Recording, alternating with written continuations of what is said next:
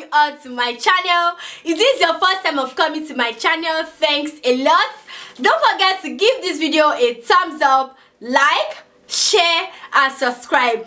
So in today's video, I'm going to be making a simple video on how to cut your tube bustier dress. So we are going to be achieving our tube dress, and of course our tube dress is going to have bustier.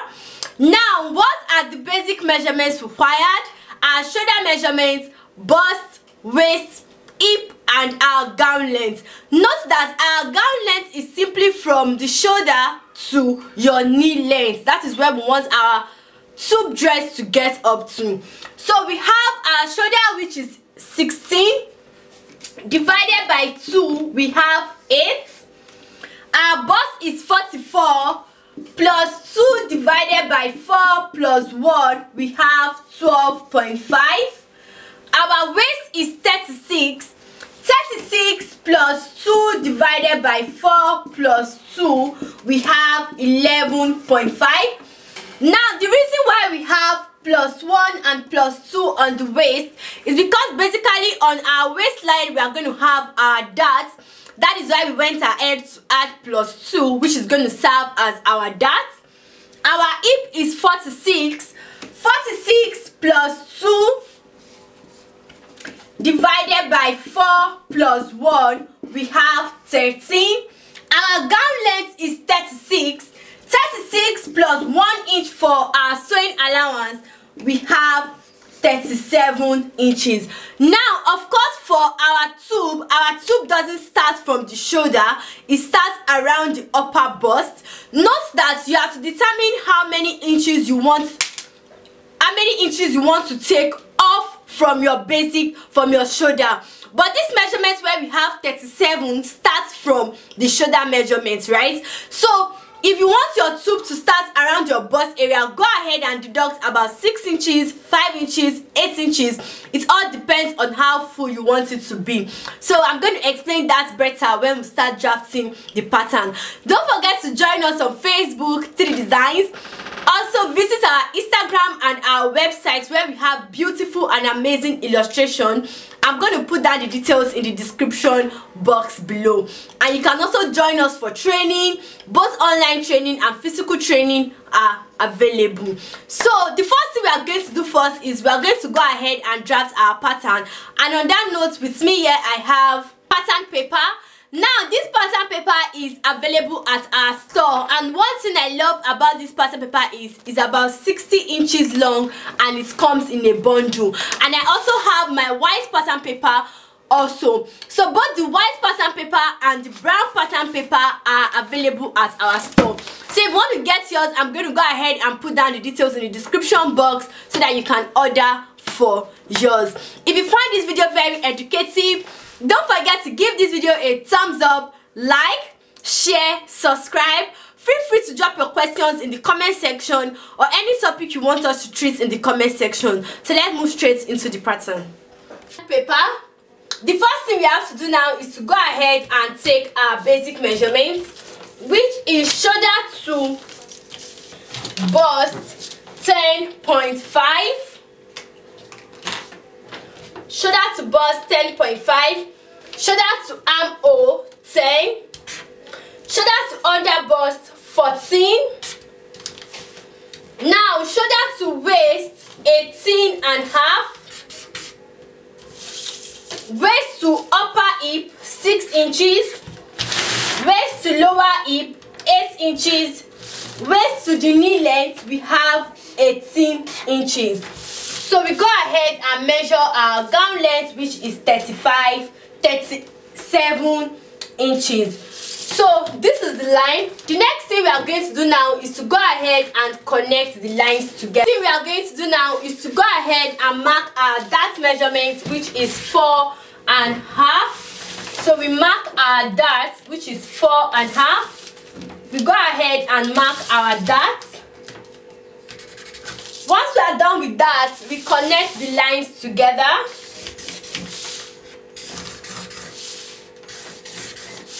On our waistline, we'll go ahead and mark ½ inch on both sides. we'll go ahead and connect it together.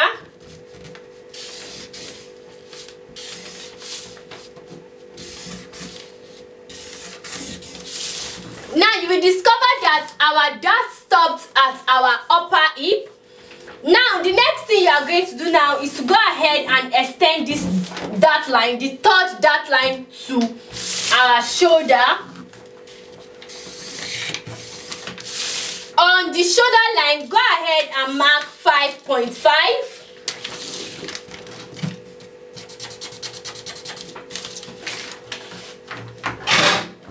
Mark 5.5. Connect this 5.5 to the bust line. So this is what you are going to have. On your under bust line, go ahead and mark 1/2 inch on both sides. This is what we have. We go ahead and connect it together.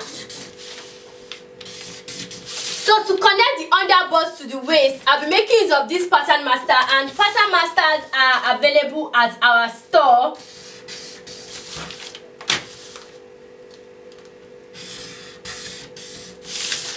So this is what we have. So the next thing you are going to do now is to go ahead and close your shoulder dart.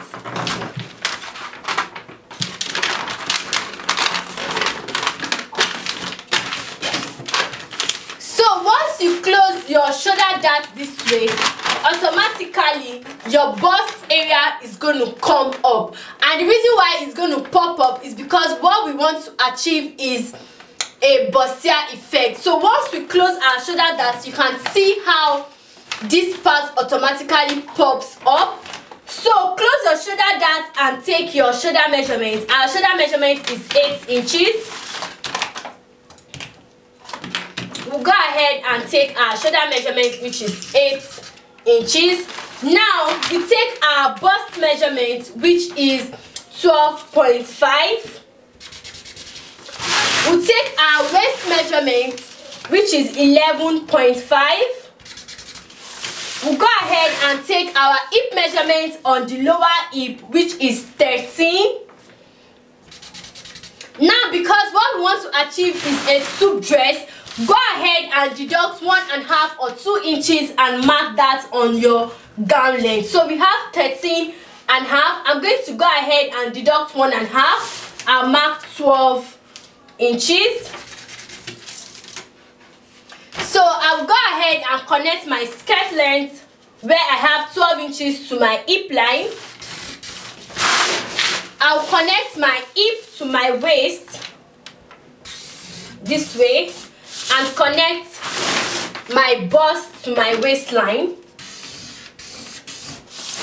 So this is what we are going to have. You can see the shape already. Now, because what we want to achieve is a tube dress, like I said earlier, you are going to go ahead and determine how many inches you want to take off. How many inches you want to take off. So for me, I want to take about 6 inches off.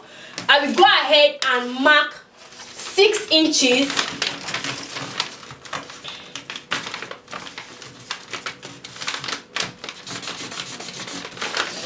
So this is where I have 6 inches, right? I will go ahead and make it a straight line.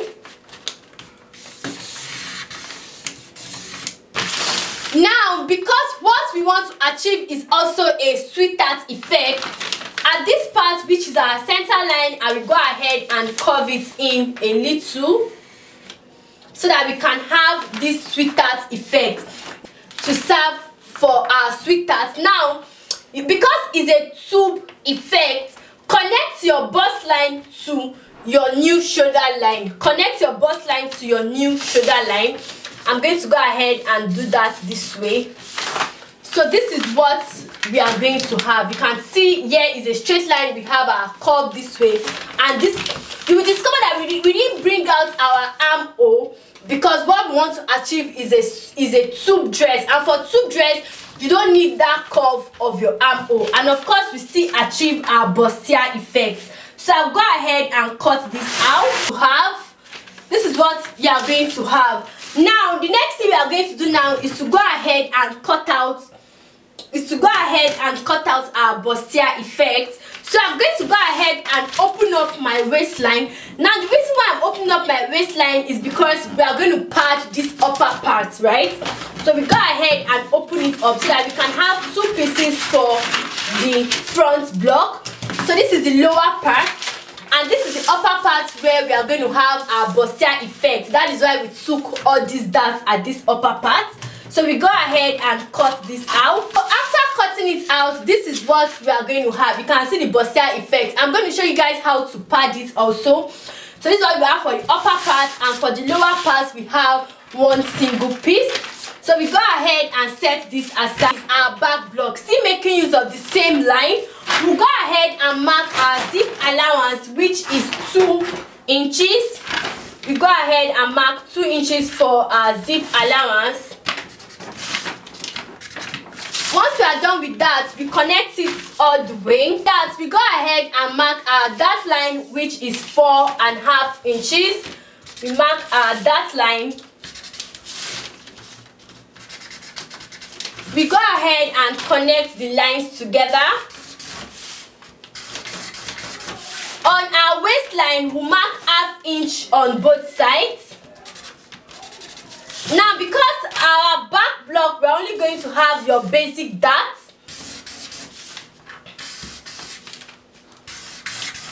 So once you are done with that, you take note of the inches you took for the front block, right? So we took 6 inches for our tube. We'll go ahead and mark 6 inches.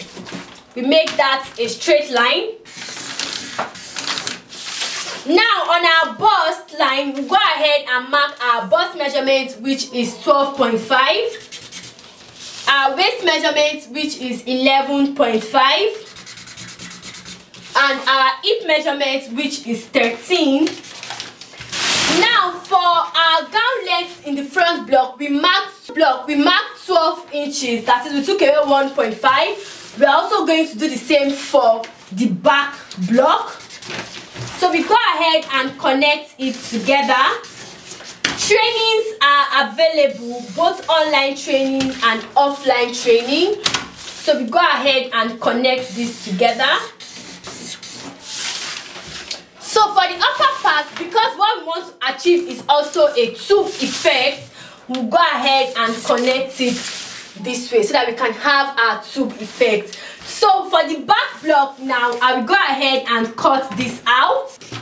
So for the back block, we are going to go ahead to have 1 single piece, and I'm not going to open it up because we don't have bustier effect at the back block. So this is what our back block basically looks like.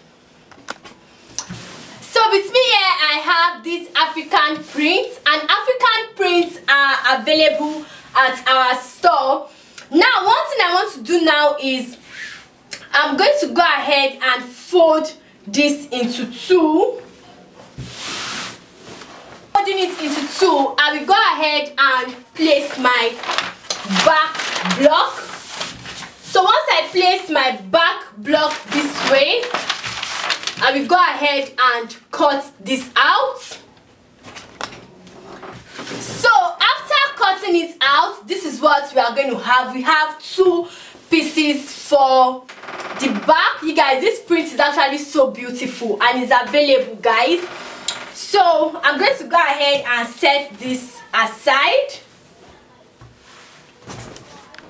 Guys, after cutting it out, we are going to have 2 pieces for the back block, and let me show you guys how beautiful this African print is. And African prints are available, right? So I'm going to go ahead and set this aside. Where we have the side, we'll go ahead and fold our fabric into 2, place our side block this way, and then we'll go ahead and cut this out. For the lower side of the front block, I've gone ahead to fold my fabric into 2. Now I'll place this center edge at this folded edge so that we are going to have 1 single piece. So this is what we have. I will go ahead and cut this. I'm going to have 1 single piece. So this is what we have. You can see that we followed the pattern to make sure that this falls in the middle. So we go ahead and set. So for the center are going to make sure that this center front stays at this folded edge, and of course we are going to fold our fabric into two. Place your center front at this folded edge, and then I will go ahead and cut it out. This is what we are going to have. So you can see that we followed the pattern even for the lower block and the upper block. So we'll go ahead and set out my lining. What I'm going to do now is I'm going to place my lining on the front block, go ahead and stitch the side except the lower side where I'm going to use to turn it out. Back block, and I also have my lining for the back block. I will go ahead and stitch it all the way and show you guys what. So guys, after turning it with our lining, this is what we have for the back block. So you can see we followed the pattern, and this is what we have. Now for the lower part of our front block, we've also gone ahead to turn it with our lining, and this is what we have. So for the front block where we have our bustier, this is what we have. We've gone ahead to cut out our wording, and I'm using the soft wording, and this wording has a shiny part and a smooth part. I will go ahead and fix it this way. So I have 4 pieces for it. So we'll go ahead and fix it. Make sure that the shiny part sticks to the fabric, and then you give it a very nice press. Once you're done with that, we'll go ahead and stitch this part together. Stitch this part together, and also for our lining also, we'll go ahead and stitch this part together, and also stitch this part together for the lining. So once we are done with that, we'll use the lining to turn the fabric, and I'll show you guys. For the upper bodies, this is what we have. We've gone ahead to turn our bustier, and this is what it looks like. Now for the lower part, this is what we have. So we'll go ahead and stitch this part together so that we can have one single piece. For the back block, this is what we have for the back block. I'm going to go ahead and fix in my zip so that I can have one complete piece. For the front block now, we have a single piece, and for the back block we have a single piece. So we are going to go ahead and use the measurement to couple this up, and use the measurement to couple this up, and our tube dress is ready. So I'm going to show you guys what our tube dress looks like once we go ahead